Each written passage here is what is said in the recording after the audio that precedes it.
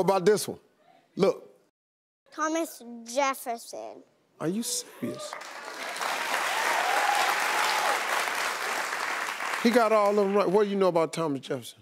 He was not a very good public speaker, but he was an excellent writer. He wasn't a good public speaker. Well... You my man, I like you, man. Thanks. Yeah, because you're like really the sharpest kid. Oh, yeah. Yeah. Oh, yeah, baby. Yeah. Oh, yeah, baby. Yeah, no doubt about it.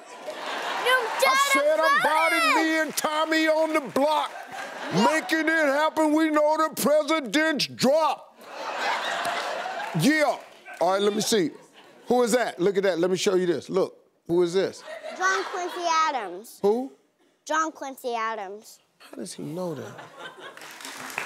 Well, Martha Van Buren.